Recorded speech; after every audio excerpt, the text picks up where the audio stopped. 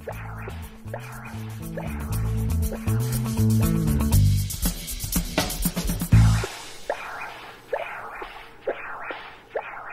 this chapter, we'll deal with tricuspid stenosis.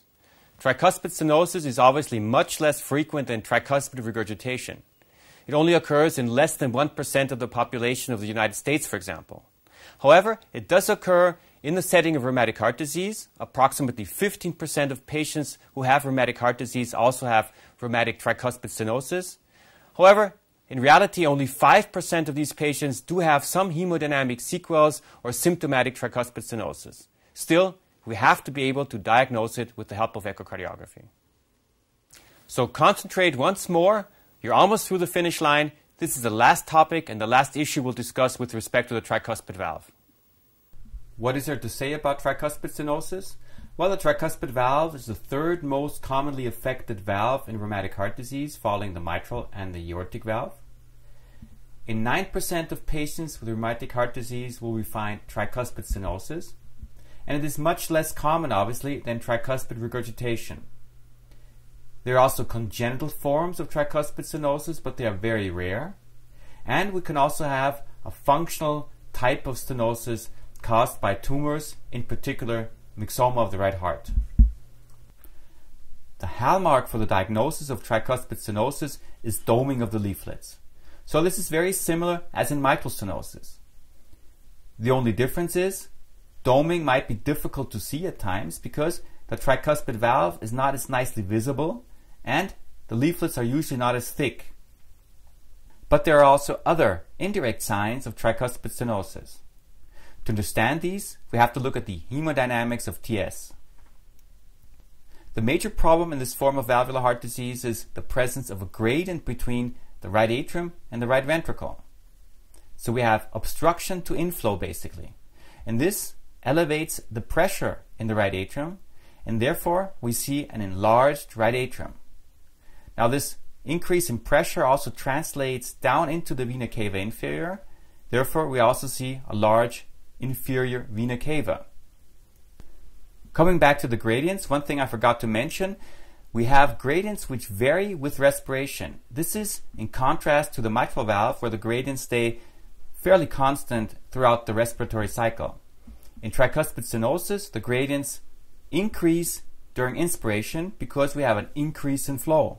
Always consider this when you quantify the severity of tricuspid regurgitation. A very important diagnostic feature with color Doppler is the so-called candle flame sign. You can see it very nicely here in this image. What we have here is we have turbulent inflow into the right ventricle, which resembles that of a candle flame. Often it is this color Doppler sign which brings your attention to the presence of tricuspid stenosis. In this patient, you would not assume that tricuspid stenosis is present because the image quality is just so bad, but with the help of Doppler, you can nicely see that there must be some form of obstruction. In addition, we also see tricuspid regurgitation, which is often combined with stenosis. Not necessarily will you see doming of the tricuspid valve. We've also seen other forms of tricuspid stenosis, even with calcification of the valve.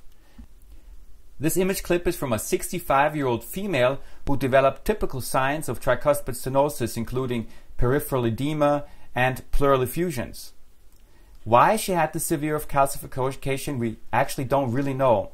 We only know that she underwent pulmonic valve valvulopathy at the age of 4 or 5 years old because she had congenital pulmonic stenosis. Maybe some form of lesion was set by the intervention at the time at the tricuspid valve. So how do we quantify the severity of tricuspid stenosis? Well, very similar as you quantify the severity of mitral stenosis. You look at the gradients. To do this, you perform pulsed wave or continuous wave Doppler across the tricuspid valve. Again, use the color Doppler to guide your sample volumes. And then you record a tracing which looks something like this here. You can look at the maximum velocity and calculate the maximal gradients. Now this gradient is usually not so reliable for the assessment of the severity. It's probably better to look at the mean gradient, so you trace the entire curve. And also look at the pressure half time, so the steepness of the curve. When you perform all these calculations, don't only do it in one beat, but do it in several beats. Not only in patients who have atrial fibrillation, but in every patient, simply because you have fairly high fluctuations in the velocity due to respiration. Another thing which is important to consider, you can overestimate the severity of tricuspid stenosis if additional tricuspid regurgitation is present, because you'll simply have more flow across the tricuspid valve.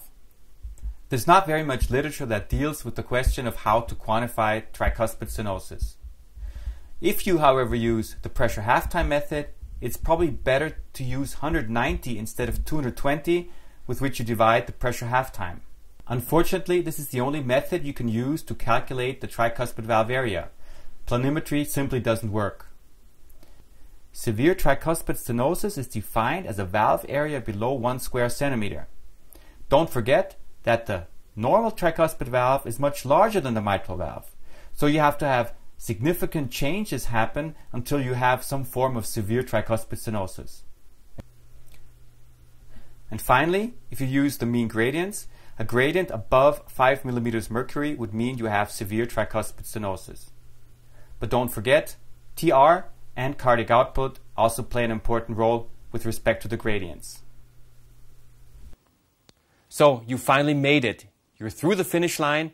We concluded the chapter on the tricuspid valve, the forgotten valve. And I hope you won't forget the tricuspid valve when you image the next patient. And I'm sure you'll all be experts at assessing tricuspid valve pathologies.